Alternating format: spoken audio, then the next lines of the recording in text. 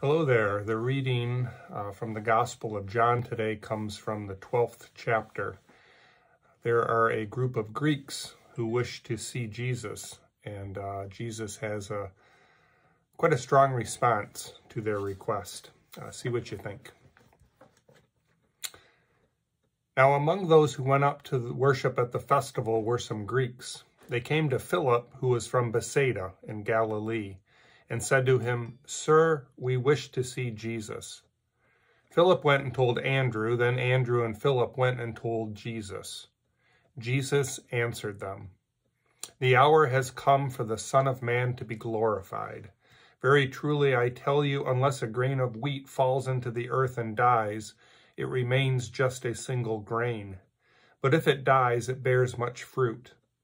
Those who love their life will lose it, and those who hate their life in this world will keep it for eternal life.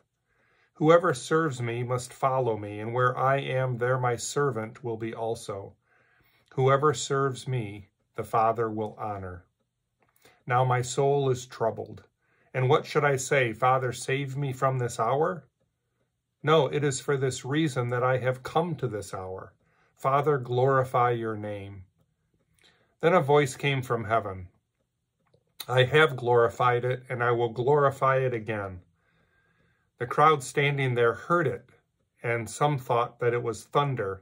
Others said, "An angel has spoken to him." Jesus answered, "This voice has come for your sake, not for mine. Now is the judgment of this world, and now the ruler of this world will be driven out. And I, when I am lifted up from the earth, will draw all people to myself."